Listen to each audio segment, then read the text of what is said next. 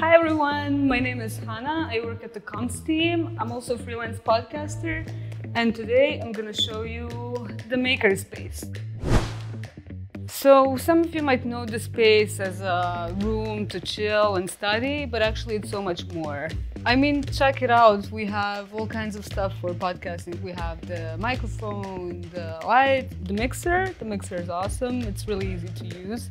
The Jacques Delors Center podcasts are actually recorded in this very room. And I recorded a couple of episodes of my podcast as well. There's all kinds of stuff that we can do here. I mean, for example, we can take you to space. And Hui promised us that soon we're gonna have a 3D printer here as well. Actually, the 3D printer is already available. We just stored it in the data science lab. You can see it behind me here. Once you take the Intro to 3D Printing course, you can start to use it. But it's not just the hardware. The space is meant to be a collaborative and communal space where, for example, student clubs would come together to exchange ideas or work on projects together. With such a chill space at our disposal and all the technology at our fingertips, we can foster an environment where a lot of cool ideas and projects can come alive.